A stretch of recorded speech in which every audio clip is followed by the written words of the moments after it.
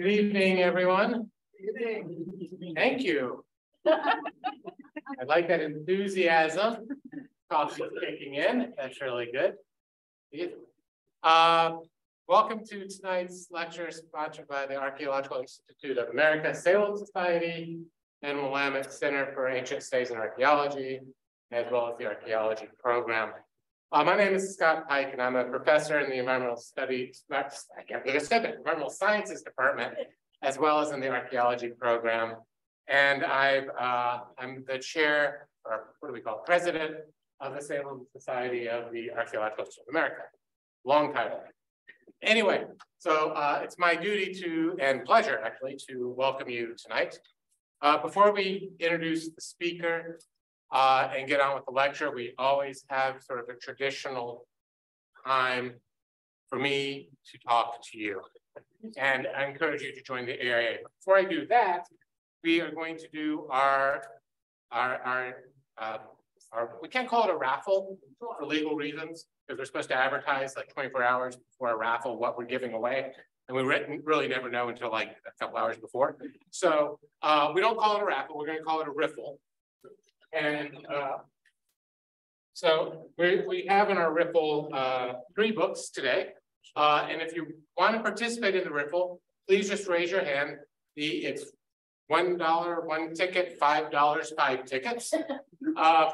And what we do with these funds is they not only go to support the coffee and cookies out in the front, but when we collect these monies, they actually go to part of our programming to be able to bring in speakers for our society members. So if you want a ticket, please raise your hand and Olivia and Ursula will come and find you and take your money.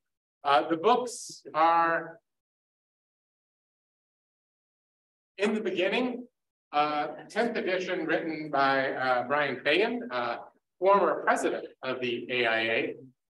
So, I mean, the big AIA, not just a society. So that's his book. We have Roy Ellen's Environment, Substance, and Systems, the Ecology of Small-Scale Social Formations. Archaeology students, this is something you really, really want. Okay.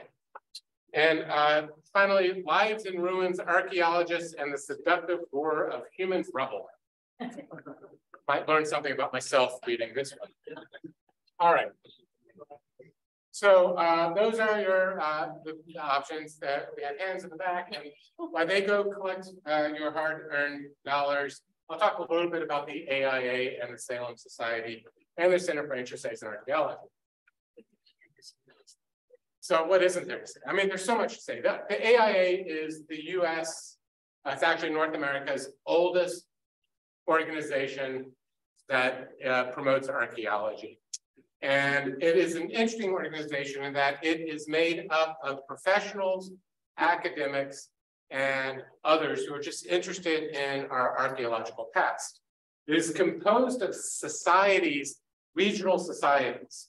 So we are the Salem Society.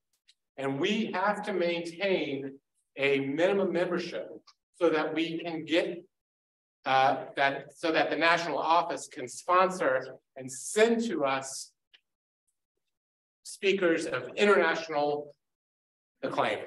And these are speakers who will be speaking about archaeology that might be local to us, might be from Greece, Rome, South America. Really, it's a regional focus. Asia, we have had speakers who focused on all sorts of things, but we need to maintain our minimum membership. So this is my plug. Please join if you haven't joined. I know NPR, OEB just finished their fall capital campaign, and I know some of you feel that tinge of guilt for not joining. But this is that opportunity for you to correct that. But actually, if you're not a member, we do encourage you to join. We have out on our front table the pricing for membership. It used to be simple, and they thought they'd give you options, and this is your choice. Many, many options, which I find a mess. What I would suggest if you want to join is that you join the Salem Society, and you have an option of getting the magazine or not getting the magazine. The archaeology magazine is comes out, I think, 8 times a year. And it is a non-specialist journal for those of you interested in archaeology. And with a year's membership, you get a subscription to this. You can join without a subscription, which costs $50. You can join with a digital subscription, which costs $50. Or you can join, actually those 2 options. It's so confusing. You get the journal still, and you just get $50. You don't join with the regular. Yeah, if you join for $50, you get no magazine. Oh, okay. If you join for $50, you can get the magazine. But what they really want you to do is join for $130. No, go for 50. Let's go with 50. So for $50, you can join and get a print format of the magazine. And if you go for $130, you get the print format of the magazine and a digital format of the American Journal of Archaeology, which is the professional journal, so much more specialized. So those are your options, 50 or 130. Probably go with 50 myself.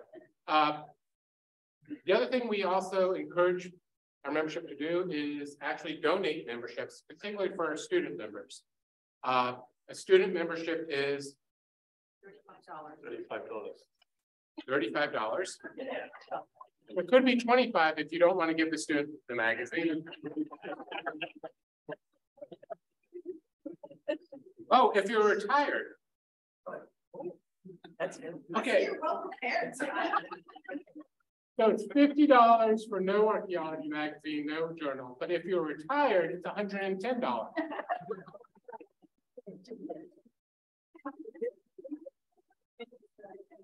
So for $50, anyway, maybe we don't want the membership, but we do want the student. So if you're willing to donate to a student, which hopefully some of you can, it's $35. The student becomes a member of the AIA, and the students will be, classical studies, art, history, archaeology, environmental science, but students who are interested in some aspect of the past.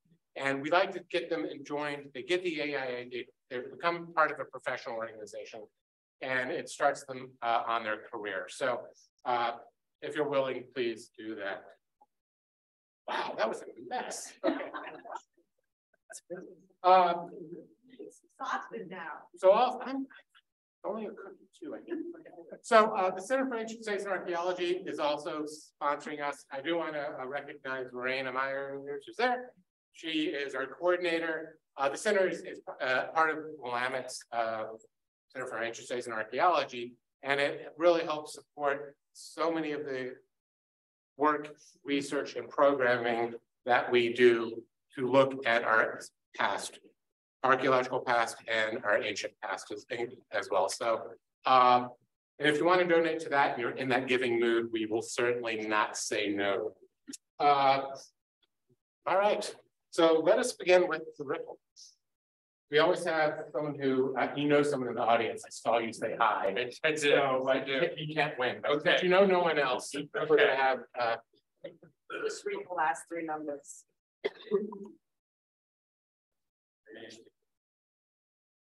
Last 3 numbers, 779.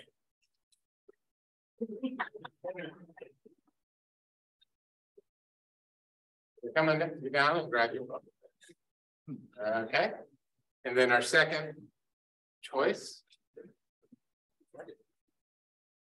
787. That's fine.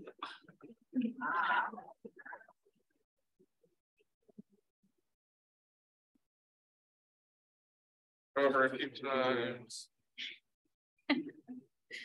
Around the middle, but 794. All right.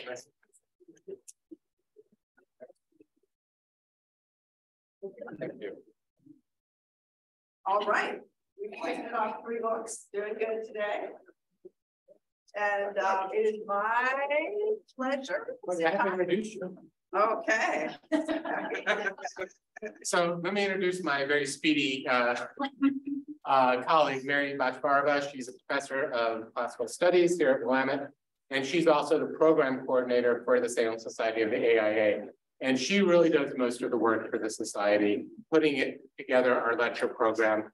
The easy part is when we get the national lectures, but Mary has really gone out to find interesting and engaging speakers from the Northwest region, which includes tonight. So, okay.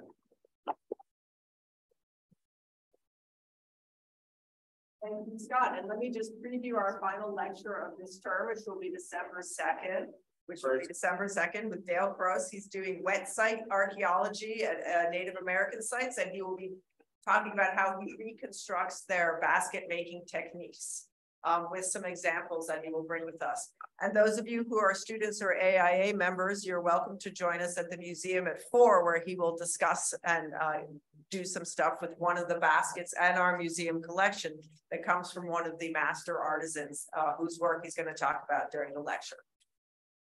All right, so now I am pleased to introduce Nick Famoso. Can you hear me? Is it good enough? All right, Nick Famoso, who is the chief of paleontology and a museum curator at the John Day Fossil Beds National Monument. Nick is an Oregon native. He did his BS at South Dakota School of Mines and Technology, and then his MS and PhD at University of Oregon. He's on the topic that he's going to talk about tonight, I guess, mammalian community recovery from volcanic eruptions. He seems to be very interested in teeth, looking through his publications. Quite a few things on that, but also thinking about how national parks can engage in, I guess, scientific research just at the same time. And we're going to get an example of that right now. Please welcome Nick on talking about In the Shadows of Volcanoes, Volcano Ecology of Groups of Mammals around both modern and fossil volcanic events.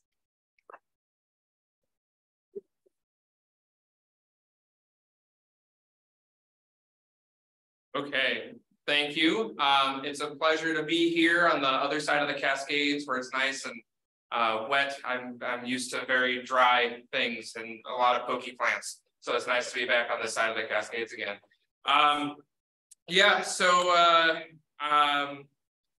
I guess before I get started too far, I do want to mention that all of the places that I'm going to talk about today are going to be kind of put in more of a Western context, because that's kind of the mindset I was working on when I did this research. But also keep in mind that all the sites that I'm working on are from traditional areas where our tribal communities have traditional use, right? So I know the ones for my park at John Day Fossil Beds, which includes traditional use for the Confederated Tribes of the Warm Springs, Confederated Tribes of the Umatilla Indian Reservation, and the Burns Paiute. And unfortunately, I never actually looked that up for the other volcanoes of my modern systems that I'm working in. So I'm remiss in that I don't actually know the names of those tribes, but it is important to at least acknowledge the fact that these are from traditional areas. And many of these areas still do have presence and use from those communities. At any rate, yeah, I'll just go ahead and get started a little bit more about myself. So what does that mean? Paleontology program manager and museum curator to National Park. Well, that means I am in charge of all the geology, all of the fossils that are in John Day Fossil Beds National Monument. I am also the museum curator, as was mentioned, which means I am a paleontologist, not an archaeologist, but I am in charge of archaeology collections, which the Bureau of Land Management will probably be very sad to hear that they have a paleontologist in charge of the archaeology things. Oh no, it's usually the other way around in BLM, Bureau of Land Management. But yeah, so I'm in charge of all of the museum collections that we have, which includes art, modern biological collections, the historic collections, the pre-contact collections. So we have all of that. So I won't be talking about anything else really except for the fossils, but as at least something I wanted you all to know, because national parks do have all these things. The purpose of the national park is to make sure, the museum program is to make sure that we are preserving all of those resources within the park boundaries for future generations to enjoy. And that includes all of it, right? With all the regulations and everything that goes with being a federal employee. But at any rate, So I'll get started talking about Shadow of Volcanoes, and this is a lot of what I did for my dissertation, which was a very, as was mentioned, very big change from my work on fossil horse teeth. But I was very excited to do some work on ecology. Ecology is a very interesting area to study. So we know that life has been evolving around volcanoes for a very long time, right? There have been volcanoes on this planet longer than there has been life. And we know that when volcanoes erupt, that they cause a lot of impact, right? I mean, there's ash fallout, like you see over on the left. This wonderful image on the right is from Mount St. Helens. When it erupted, that's all of the trees that were killed by that eruption in 1980.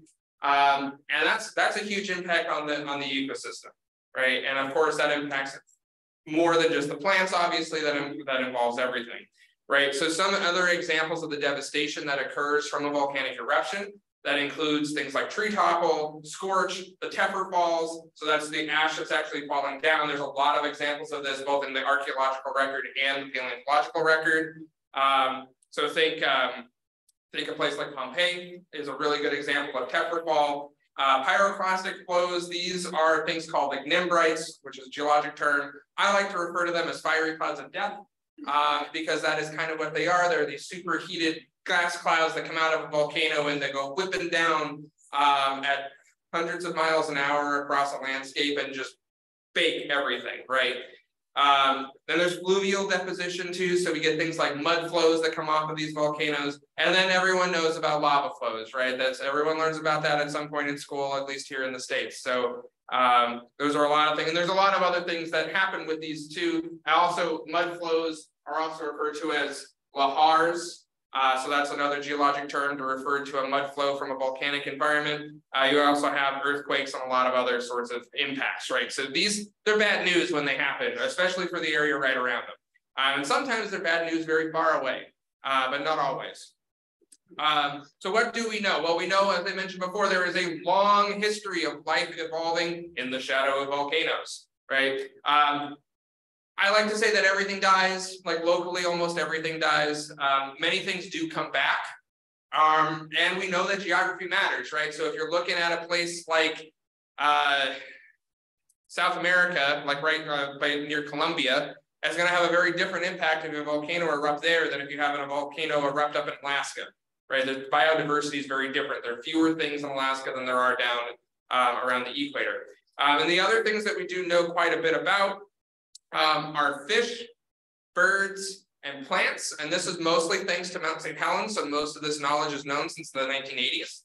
But what we don't really know a whole lot about is mammals. And you may wonder, well, why don't we? And it's because mammals are hard to find and they run away and they hide in burrows and things, and they don't, nature doesn't really like to be contained, if you've ever noticed that. But this is one of those examples. Mammals are very bad at it. They're not sedentary. And they're a lot harder to hear and see because they don't want to be found. So that's the aim of what I'm interested in understanding, is how do these communities of mammals respond to these events, right? And this is a lot of impacts for a lot of things. Being a federal employee in a land management agency, obviously there's the direct impact there. How are we going to manage the land after these eruptions happen? But this also can have impacts on agriculture, life in general. A lot of different directions this can go, right? So what are we talking about? Evolution in volcanically disturbed areas. Well, the big thing that we have to deal with is just sort of this ecological change, right? You have an eruption, like in the upper left, or a new island that forms, for example, and then it's this slow succession of how long does it take for life to come back to the area, right? And life is everything from plants to insects to birds, mammals, and when does that ecosystem, quote unquote, stabilize, right? When do you get to an ecologically stable environment? How long does that take? Do the same things come back? Those are the sorts of things that we aim to answer. I've been talking about volcano ecology.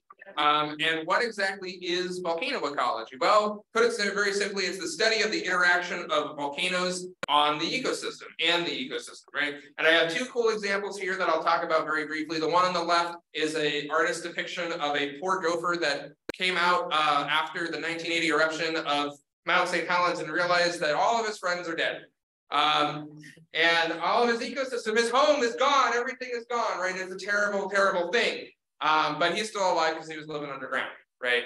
And that's a very recent one, but the one over on the right, yeah, this far one over here is another artist depiction, and that may look like a big ash cloud moving over Africa, but that is in fact a depiction of what it was what we think it looked like during in Nebraska 11.83 million years ago. This is a site called Ashfall Fossil Beds, and I'll show some actual examples of this later.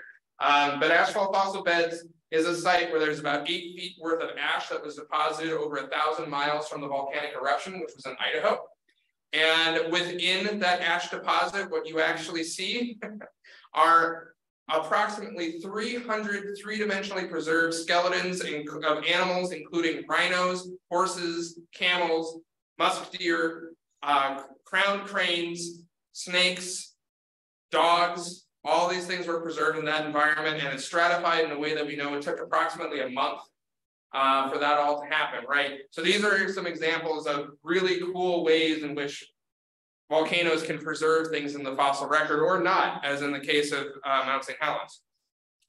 So a little bit more on the technical side, this is a nice, scientific paper version of what volcano ecology looks like, right? So the big point here is you have an ecosystem, it's living its best life, it's doing its thing, it's very happy, and then there's a perturbation, right? There is a disturbance, a primary disturbance, a volcano erupts, and you get some legacy animals that stay around because not everything dies. Some things are okay. You get some soils that are still there, and you get some organic matter that's still there. But then you have the problem of, in some cases, 1/4 of an inch of ash. Big whoop, no big deal. Or you end up with 8 feet of ash in the case of Ashfall fossil beds, as an example. And that's going to very much change the entire ecosystem, right? And so then when you have this sort of environment happen, you have these little refugias, but then things start to come back and fix up the area a little bit. And then you get dispersion from other source populations that come in and repopulate the area. So it may not look exactly the way that it did before. And then sometimes you have another eruption and then everything goes out the window again. And then you have to come back and, wait to see how long it's going to take for it to stabilize. Right, so that's sort of those are the mechanisms that go into volcano ecology.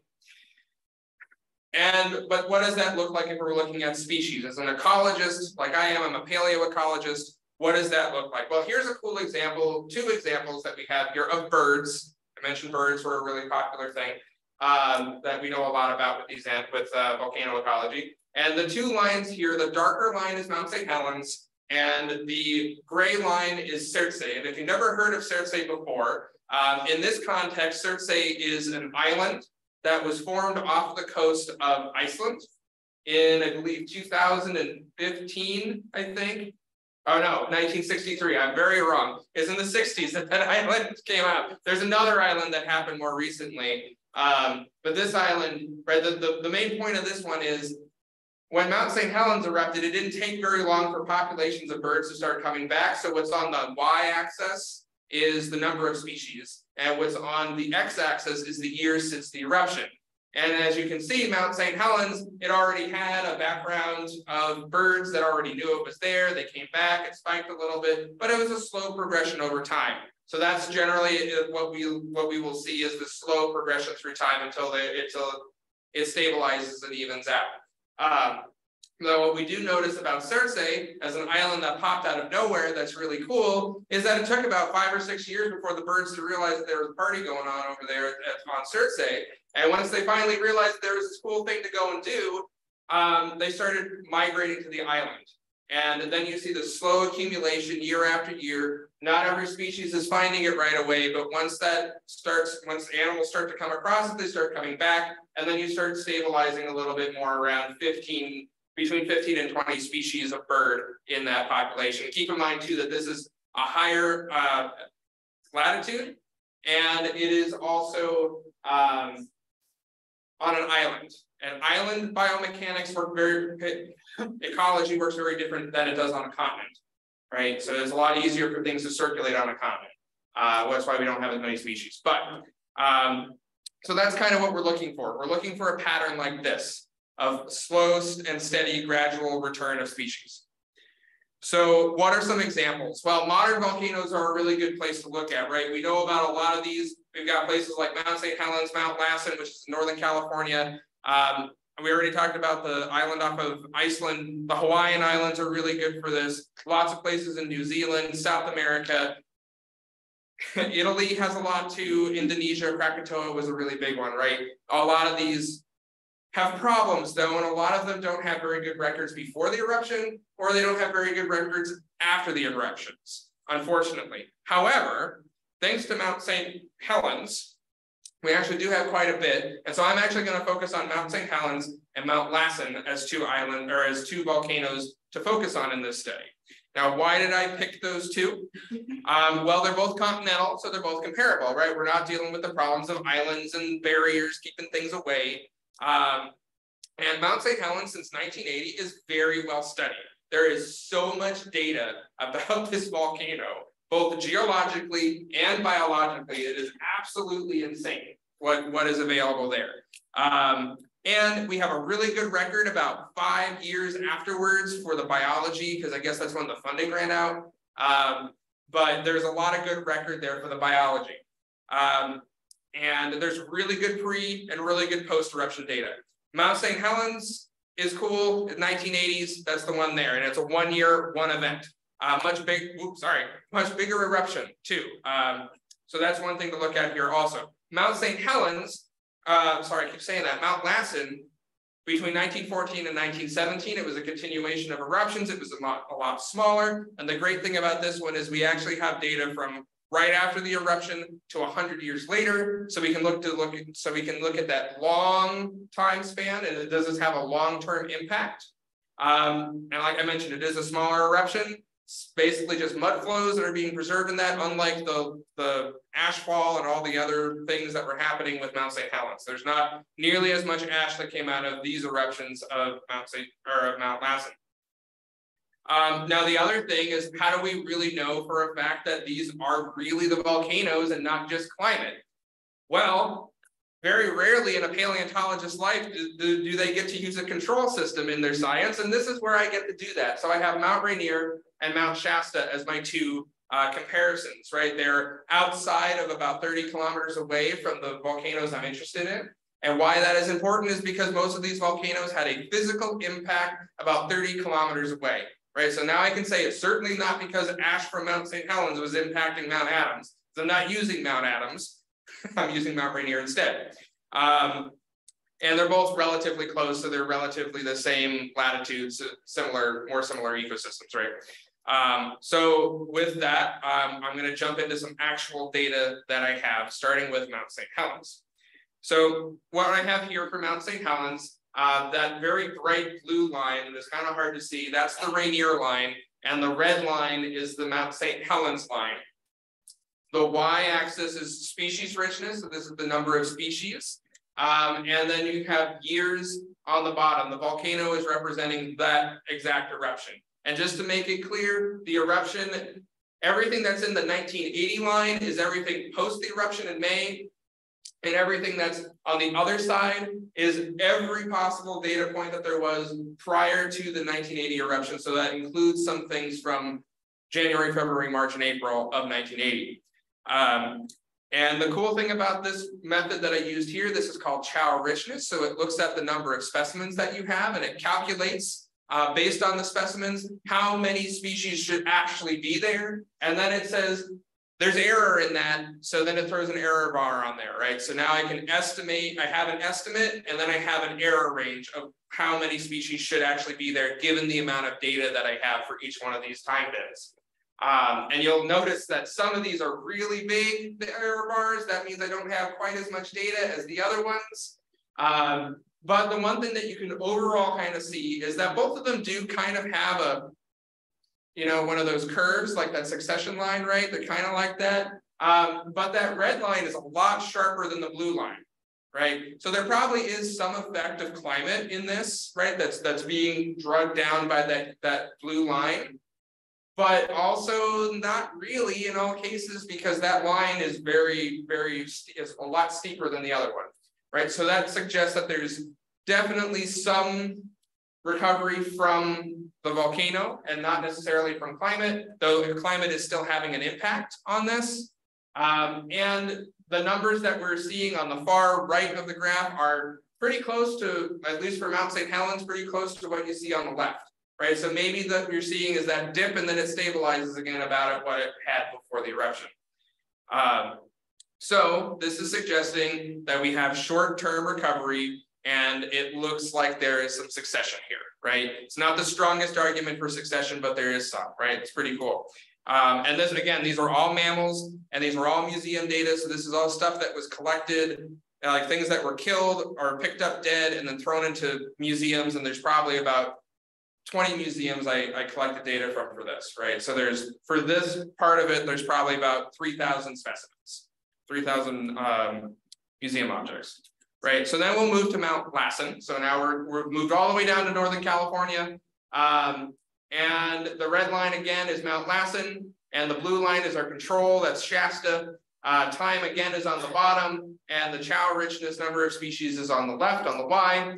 And then you have your volcanic eruption there right about 1914. And what you'll notice there, we'll ignore the blue line real quick and we'll just focus on the really easy to see red line.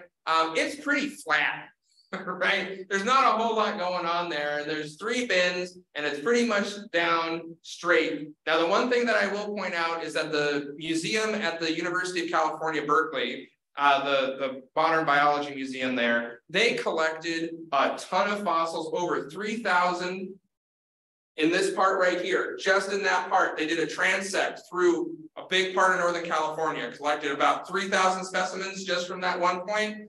And then the University of California Museum did it again in 2015. So I've got 3,000 on one end and 3,000 on the other, and they're both collected exactly the same way. And there's a drop in species diversity over 100 years, right? So that right there is climate that is changing that, right? That is very clear. The blue line is doing something very different, and I'll explain why that's a little bit different in a minute. It's mostly due to how the specimens were collected, not necessarily to do with the actual biology. But we're not really seeing any long-term changes in this case, and the 2 lines are generally doing about the same thing, which is going down, except for the one in that point in the middle. And that point in the middle is entirely messed up because of data, the way the data were collected.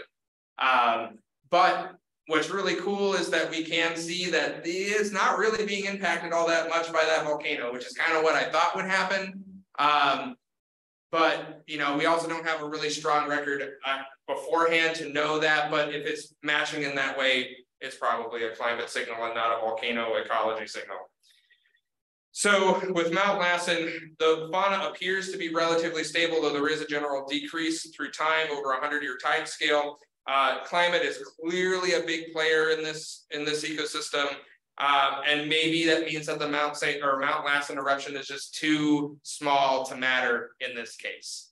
But we're just looking at the number of species. There's a lot of other ways to look at ecology, and there's a very cool method that I like to use called a non-multidimensional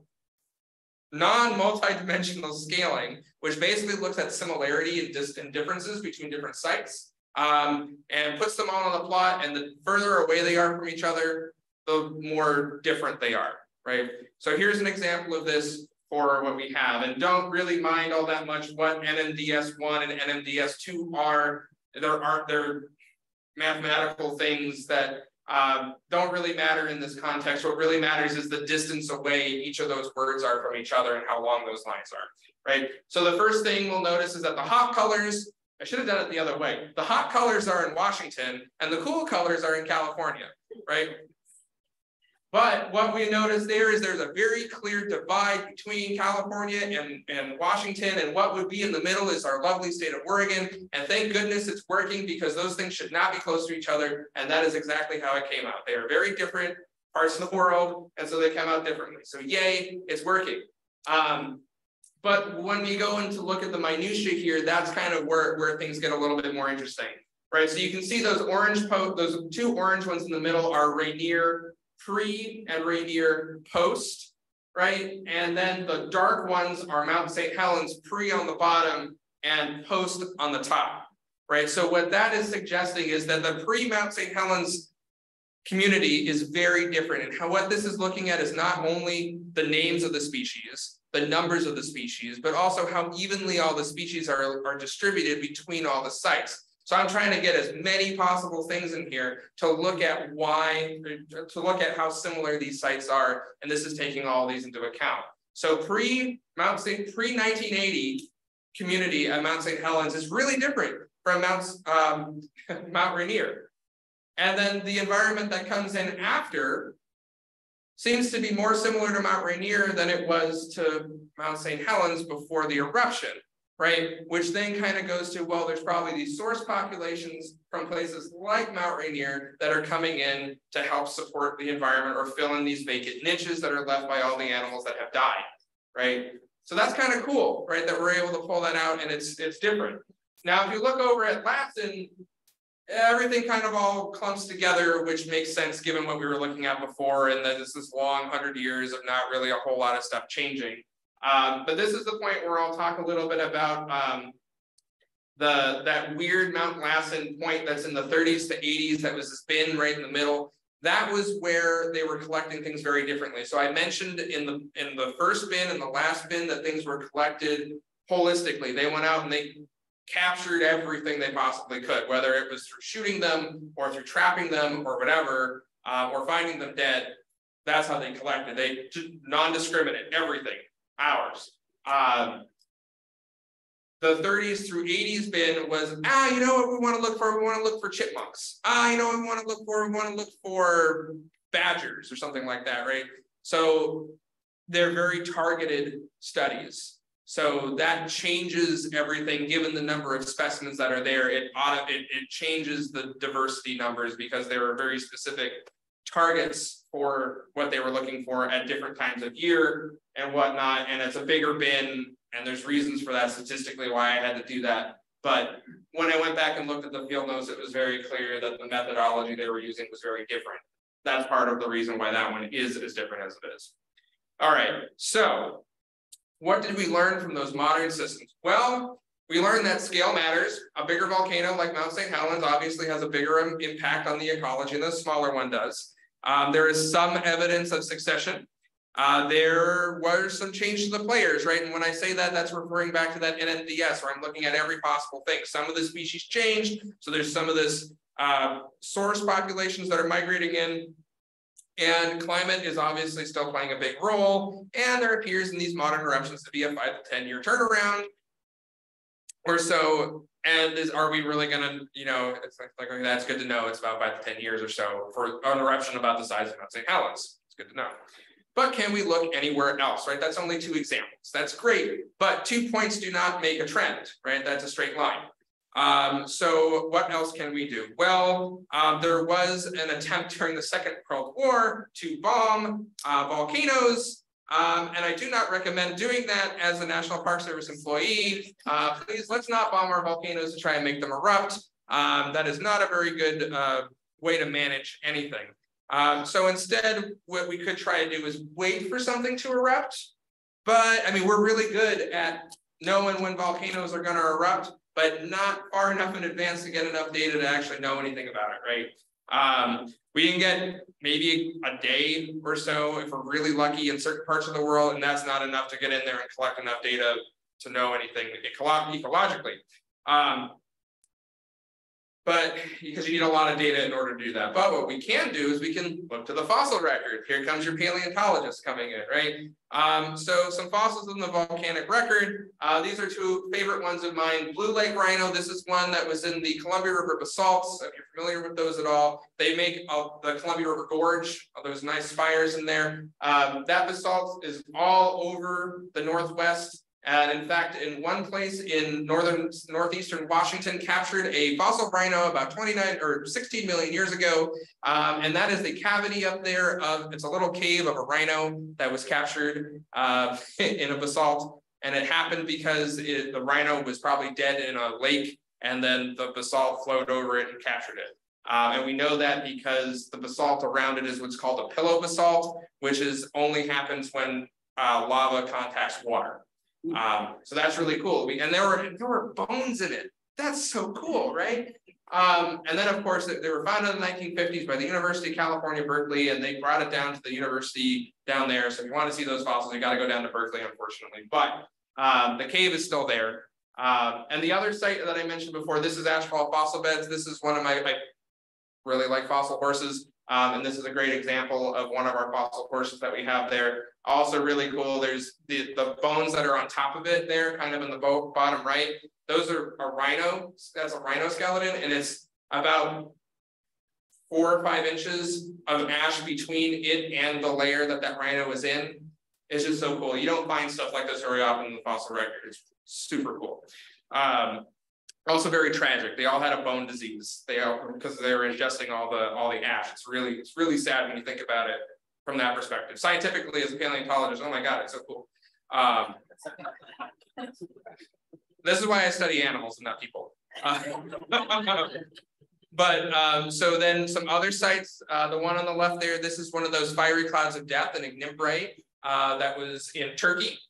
And there's a rhino skull that was captured in there, and the poor thing was baked and cracked, and it was probably already dead. I'm hoping it was already dead when that happened. But you do get some fossils preserved in that. And then this leads to why I'm here as a representative of John Day Fossil Beds, the John Day Formation of Eastern Oregon. And what's really interesting about the John Day Formation is that it is what we term as volcaniclastic, which means there's a lot of volcanic rock that has been worked into the sediment. There's also a ton of volcanic ashes. So there's a lot of volcanic events that we have in our stratigraphy. So I usually throw this slide in for people who are not from Oregon, but we all know what the state that we're living in, I hope. If not, there's Oregon. And then now that then we zoom in a little bit here, and the green area there is everywhere where John Day Fossil Beds National Monument has collected fossils before. So that's our total area of the John Day Basin, what we refer to as. The little purple bits in there are the 3 units of John Day Fossil Beds National Monument. So those are the areas that I, as a National Park Service employee, are responsible for. In that area is also a lot of other property, including the Bureau of Land Management, the U.S. Forest Service, Bureau of Indian Affairs, the tribes, state of Oregon, Fish and Wildlife, private landowners. There's a lot of people that we work with in order to help tell this story about where we work. And specifically where I'm going to focus on is that little red area there called the sheetrock unit. And we're going to zoom in a little bit on the geology that we have.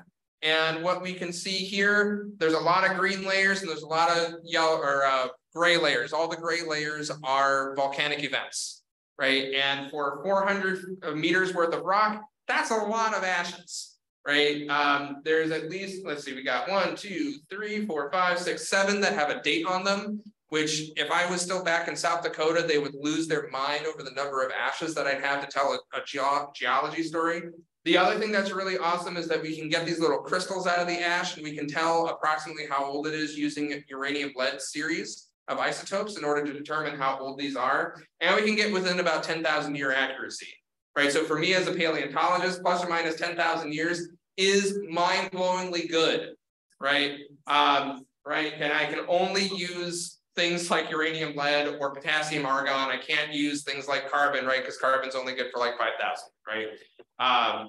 So we have a lot of good page numbers in our book. And the other thing to note too is that it's probably hard to see, but there are these letters along the side. Each one of them, the little sub-layers in the Turtle Cove Member, the green rocks of the John Day Formation, are lettered between A and K2. So I call it the alphabet soup. So when I refer to the alphabet soup, that's what I'm talking about there. And they're all in sequential order from A, B, C, D, et cetera, with A being the oldest and K being the youngest. And I have this wonderful photo up here. This is one of our big features in the park called Sheetrock. Sheetrock is a very amazing site. It's a very cool area. There's all those ashes you can see in there. That big brown stripe right through the middle, that is a supervolcanic eruption that came from Prineville, right? This is called the Picture Gorge Ignimbrite. It's about 100 feet thick, and it is a fiery cloud of death ignimbrite that came hurtling over the landscape all the way from Prineville, right, to where I am near John Day. It's a very long distance to go. It's very thick, very superheated. We get logs, like trees, standing trees in the base of it. It is absolutely insane to think about what it would have been like here in Oregon when that erupted. And we also know for a fact that it is associated with the Crooked River caldera, which is that big, you can see that there's where Prineville is, there's a big red blob around it. That is the caldera that was around it, and it's a supervolcanic eruption, and we know that because it has hotspot signals for it. So think Yellowstone, right? In fact, it may be the same hotspot that causes Yellowstone today that caused that eruption 29 million years ago, right? Which is really cool that we have that sort of thing expressed in Oregon, right? And these other little bits that are up there, the gray facies that are up there, those are the exposures of the John Day Formation. So that's just kind of giving you context as to where the formations and sites are in relation to that eruptive center. So we've set the stage. We have lots of volcanoes going off, which a lot of them are probably coming from the Cascades area. And then you have this big supervolcanic eruption, caldera forming eruption that would have produced this superheated cloud of gas that comes out of the landscape 29 million years ago, and then some more ashes and things. So that's kind of what we're dealing with. So we'll do the same thing we did earlier, where we've got our species richness over on the left and our geologic time bins on the bottom, and our important volcanic eruptions I put in as these little volcanoes, and the really big one, that's the Ignimbrite, right? So what we noticed there is that it kind of fluctuates back and forth here and there. And then right after the event, the big eruption, the Ignimbrite, it kind of goes up a little bit, but there's a lot of error in there, so not quite sure. And then it drops, and then it slowly kind of does the same curve that we were seeing with that succession line again, right? So it's like, oh, maybe there is some things that are going on with succession there. So now let's look at those players again by looking at my favorite graph, the NMDS. All of our letters are up there. I'm sorry about the red. I wasn't able to get those off when I did that, but each one of those red things is a species name. And so that kind of helps me to remind you to tell you why all the things are clustered like that. But you can see the little black clusters, right? There's one that's kind of down in the lower right, and there's one that's kind of more in the upper left. And then there's this one that's clear off in the upper right, right? So you got these three distinct clusters. Well, the big cluster with all of the black letters together, that's everything before the Ignimbrite. Everything before the Ignimbrite in that area. Interesting, right? The little cluster that's up in the upper right, those are the layers right after the Ignimbrite for the first three of them. And then the ones that are down in the bottom are all the other ones after that. Interesting. Okay. Well, who are those players? Who are those species that we're talking about? Well, this is another way of depicting all this. So we've got the geology with the oldest on the bottom and the youngest on the top. That red line is representing our Ignimbrite, our fiery cloud of death. And then what we have here are families of animals. Most of these are extinct. And how wide they are, the blue lines, how wide that is how common they are in the thing. So the wider it is, the more common the animal is. The shorter the line is, the less common it is, right? Or yeah, that's how that one works. So the big one in the middle, that is a thing called a hypertragulid. What is a hypertragulid? Have you ever heard of a chevrotain or a musk deer or something like that? These little cute breadbox sized deer things that live in Southeast Asia today. That's what those were. Where do they like to live? They love forests. Absolutely love forests. What are some of the other ones? Oreodonts. If you're not familiar with oreodonts, they're these sheep, camel, pig-like things that kind of do whatever they wanted on the ecosystem. They're very weird little animals, but they also prefer, they're browsers, so they prefer closed habitats, they prefer forests. We've got dogs, canids, over here, next to them, I should say, next to the oreodonts. And then you got rhinos, and then, actually I have it's not gonna show, okay, never mind. And then there's some other things. There's some horses in there. Of course, I got to throw horses in there, but horses were browsing horses back then. They weren't grazers. And then, but we see those are really common before that red line, right? They make up a lot of that area. They're really common. And that's interesting because all these animals really, really like forests, right? But then after that red line, they're almost non-existent. They're very rare. But then if you look over further to the left, on the other side of the big hypertragulid line there, everything below that red line is pretty thin. And then once the red line happens, they start to expand. They're a little bit more common. What's going on there? Well, if you're familiar at all with things called apodontids or which is a mountain beaver, or lagomorphs, which are rabbits, or a lot of other different things in there. There's crassidids, which are like rats and mice, right? Those are all the things that are taken off. Rodents, small things. Why might that be? Well, a lot of those animals like to burrow. It's hard to do that when there's tree roots everywhere, right? So those animals prefer more open habitats, right? So what we might be seeing here based on the animals is a closed habitat that's getting wiped out by a supervolcanic eruption that's being replaced by animals that are more open habitat adapted. Things that like to burrow, things that like to live in those sorts of areas. So what might that look like? Our wonderful environment that we had at the time, we got some depictions of some of these animals. We got our mouse deer hiding over there. We've got false saber-toothed cats, a couple of burrowing beavers, a thing called an entelodont, which is sometimes called a hell pig or a terminator pig. Biggest thing on the landscape, very scary. Three-toed horses that were browsers, lots of clawed animals, things that really liked closed habitats. We also have one of the highest diversities of canids, of dogs we've ever seen. There's 12 co-occurring species, 10 or 12. They're doing the job of weasels because there weren't weasels back then. Really cool. But then we have the eruption, and we see a huge drop in the number of species and what's there. And then we slowly start to see other things come back, like our rabbits, and then our horses start to come back again too. So what did we learn from the John Day Formation? Well, size really does seem to matter in this case, right? The super big eruption comes in, wipes out everything, but climate is still important, right? Because not everything was perfectly the same through all those layers. There's definitely some fluctuations in there, right? So overall, our conclusions are that volcanoes produce an amazing fossil record. The scale of the eruption really does matter. Bigger eruptions have bigger impacts and they last for longer. And then there's, of course, succession that we're seeing in some of these things, and migrant populations play a really big role. And before I go too far away, I do want to mention, so one of the other things I want to do, which is more of a modern biology thing, is look at reproductive strategies, right? So like, how does the relationship between our selected things, which produce lots of babies like rodents, versus things like us and elephants that are case selected, that spend make a lot of investment in our children. How does that relationship change through time too? That's something we should be able to see. Everyone always says, oh yeah, there's more rodents that appear immediately after an eruption like that, or weeds, right? Weedy plants. And that's what they do, low parental investment. Lots of individuals get spit out, right? Versus things like elk and deer, which take a little bit longer. And I did do a research paper where I quantified this as to how reproductive strategy, how it changes in relation to body mass and diet. And this is something I want to look at with relation to volcano ecology and see if those patterns change through time and the degree to which it does change.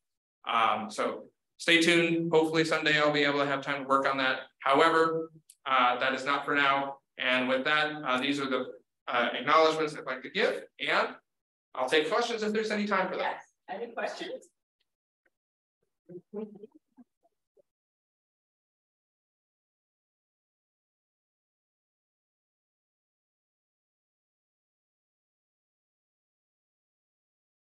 I was curious about like the collaboration that you mentioned between like when you're doing an excavation or getting data between like private landowners or tribes and government organizations, and what like maybe some of the problems are, but also some of like the success stories you've had. Sure. Yeah. So if you didn't hear, the question is to talk a little, expound a little bit on the relationship between the national park, the private landowners, all the different partners that we work with in collecting fossils, and any sort of success stories or problems that we have, right? So in general, I tend to stick to what I have the authority to collect in, which is the National Park Service land. I have authority granted to me by the superintendent of the park to go and collect those data. So that's the easiest one for me. We do have some partnerships with private landowners. A lot of people in Eastern Oregon are like, yeah, you know, fossils are cool, but if you have a use for them, sure, like we'll give you permission, you can take them from our property, right? And always get permission to collect off of private land. But also I have a partnership with the Bureau of Land Management. I have a permit that's issued to me every year that allows me to go out on their land, and I'm actually designated in a special agreement to assist them with all of their lands east of the east of the Cascade Mountains in the state of Oregon. right? So I have a designated partnership, and this partnership has existed since 1987. So it's about as old as I am. So there is that sort of partnership. That's a formal partnership. Now the partnerships we have with the other agencies haven't really been formalized as well. And the tribes, we have a bunch of stuff on loan from the Confederated Tribes of the Warm Springs, and that's all we have right now, which is specifically from their tribal land, right? So we went in, got permission to go in, collect the things, they loaned it to us. We have it in our possession at the park, and that's where they currently are being held. And they knew about it. We had a conversation about it, right? It's always about getting permission ahead of time, getting the permits, because when you put anything into our museum, we have to make sure that we have all the legal documentation that says that we have the right to have it, right? We have to prove chain of custody in a Park Service museum. Not all Park Service museums are perfect at that, because sometimes people loan you things and then they die, and then they don't have a clear custody chain after they passed away. So put that in your will, folks, if you're donating things like that or loaning things. But yeah, so that's kind of the long and the short of that story. I could do a whole hour talking just about that. So Thank you. You're welcome. And you were using fossils to interpret past climates, and it's really cool. I was wondering if there's any botanical evidence to support the conclusions. Yeah, so the question is about if there are any paleobotanical data to support these conclusions as well. Unfortunately, one of the big problems with the Turtle Cove Member is that there are very, very few macro fossils of leaves. So we do have some, but it's only from one horizon. And the other problem that we have is that nice green color, it's created through a process called zeolitization, which is it's a process that happens when you have rock that's buried for a long time and water percolates through and it changes the minerals. And when it does that, it not only destroys all the pollen that was in there, but it also destroys phytoliths. And phytoliths are these little silica balls that are contained inside the leaves of plants. So all those are obliterated. The University of Washington came down to try and find those things to no avail. However, we can use paleosol data, so fossil soil data can tell us a little bit about those environmental changes. And there's some other geochemical things that we can get at. But those data are kind of messy because of that secondary alteration. So really the best way we have to answer those questions currently is through the vertebrate fossil record. Yeah. I'm curious about the microbial communities. Do you have any idea how those are protected? Right, so the question is about microbial communities and if there's any evidence of those being impacted. So unfortunately, microbial data with terrestrial deposits like this are really hard to find. We have, in fact, the closest thing we have to that is deposit from about 40 million years ago, 44 to 40 million years ago, that has some hyphae of fungus. And that's the closest thing that we have really to that. That's a really good record. However, we do have some foraminiferan data. So from the lakes, there are these little tiny microbes that leave their shells behind from some of the lake deposits. But unfortunately, this horizon, there are no lakes that's preserved in. So that's one of the problems with the fossil record is like, all these great ideas like, oh, could you look at this? Could you look at that? It's like, yeah, we looked and the data aren't there. That's one of the hard parts about the fossil record is there's so many gaps like that. I got two questions. The first one is the asphalt fossil beds. How solid is the rock that's formed from that? Is it like sandstone or is it like basalt? Yeah, that's a great question. So this is related to asphalt fossil beds in Nebraska, and how solid is the ash that makes up that?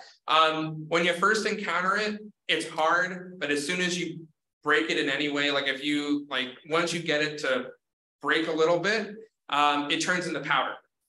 Like it is like picking up ash from Mount St. Helens after you started working in it a little bit. But when you initially, the initial compaction has made it very hard. And once you disturb that, it basically just becomes powder. It was actually really dangerous to work in because we were actually digging in it, building the foundations for a new building.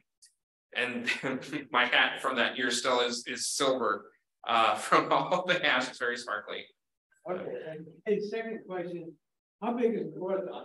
Oreodon. Okay, well, it depends on the kind of Oreodon. So Oreodons, there's one kind from Southern California called Cespia, which is about this big.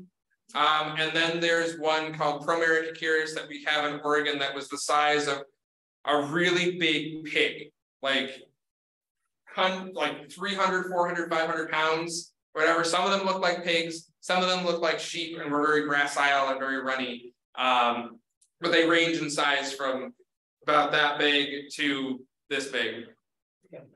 Yeah. Thank you. All right, looks, okay, one question. Okay, one more. So, you know, on the one hand, it makes sense that burrowing animals would survive this kind of eruption. On the other hand, you'd think that they would be kind of stuck under the ground, Right. you know, and it takes probably a long time. I don't know how long it takes for lava to cool, or even for the ashes to cool. Right. So how do they survive without starving to death?